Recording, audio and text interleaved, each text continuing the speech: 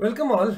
So today I'm going to tell you about a SQL debugging error that I encountered during my Visual Studio 2019 project, which has got a solution that contains the same two projects that I showed you last time when I encountered inadvertently a SQL stored procedure that the stored procedure was not found. And I found that, most of you have liked this video, and thanks very much to the community for supporting me. Now here today, what I found that, while I tried to add an order for a customer that I thought that he was existing, but the customer ID was not existing, customer was not existing, and I had enforced referential integrity. So it came up with a SQL error within the Visual Studio. So let me switch over to Visual Studio and share my experience about how you could simulate that kind of error, better to avoid that kind of error. But if you ever encounter that type of error, please don't worry. And if you follow these steps, you should be able to sort it out very easily. So over to the Visual Studio. So I've run my Visual Studio project and browsed to the Chrome browser with this API. This is actually a project with a solution with two projects, and both has to simultaneously start up. So when the API is running, you can actually communicate through your MVC ASP.NET Core client by clicking here. And what I did was,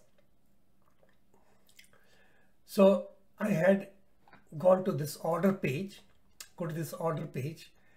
and I tried to add an order with this customer, with customer ID 1 and something like this, and an order amount that I picked from the suggested. And when I tried to click on the order, now here is the fun. The insert statement conflicted with the foreign key constraint FK order customer, the conflict order in the database. And now this has occurred because without seeing whether the customer ID did exist, I tried to create an order for a non-existence customer because I have enforced referential integrity with foreign key constraint, which I will show. Now let me first fix the error and then I will come back. Okay, so I just close this application, stop debugging.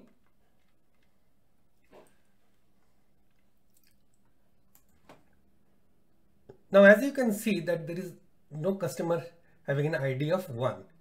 So if I go to the order page, I pick up one of the IDs for an existing customer, and if I click on add order, and if I say for a customer with ID 7, which actually exists, if I put some descriptions and an order amount and click on add order, it adds to the order. Okay, so now let me show you how I enforce the referential integrity.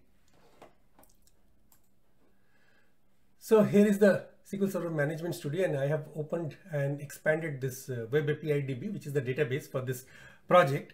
Now this is the order table and customer.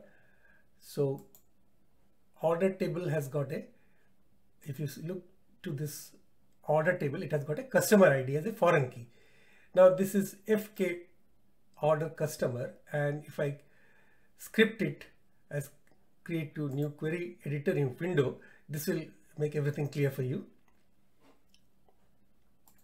So you can see this is the order table dbo.order. This is the script for this foreign key with check add constraint FK order customer, foreign key is customer ID on this order table. So obviously if I want to create an order with a customer that is not existing, so it will come with an error. But sometimes we do inadvertently make this mistake without looking at whether the customer is existing in the database or not. So hope this debugging session is of some help to you. So please subscribe to my channel if you like it, and share it with your friends and put your comments. Thank you.